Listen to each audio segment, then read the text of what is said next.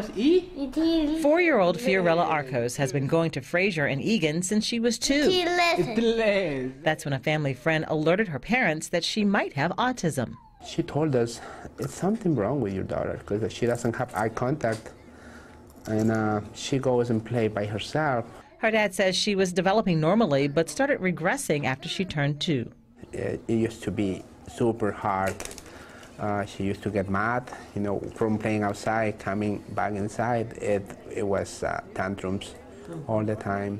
When a second baby joined the family, Christian and his wife Carla identified early signs that he too had autism. There are times. Christian Jr. didn't respond when they called his name, and he preferred to play alone.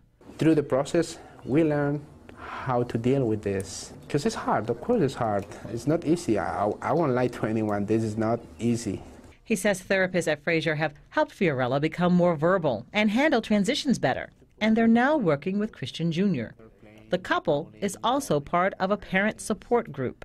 Things get better and better.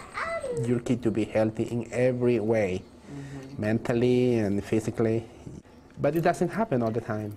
Angela Davis, WCCO 4 News. Your donations will help Fraser offer more services like this. A $100 donation provides 1 hour of family skills training.